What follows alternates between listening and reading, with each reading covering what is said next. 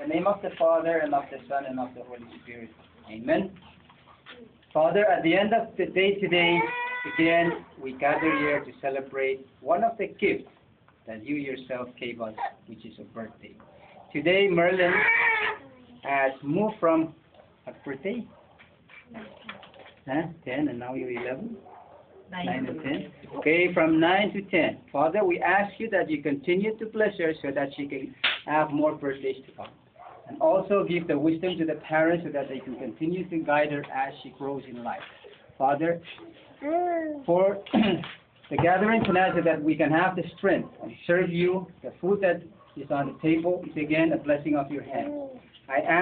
We ask that you take and bless so that as we partake them, we can fly with you. Father, we ask all of this in Jesus' name. Amen. Now, let's see it.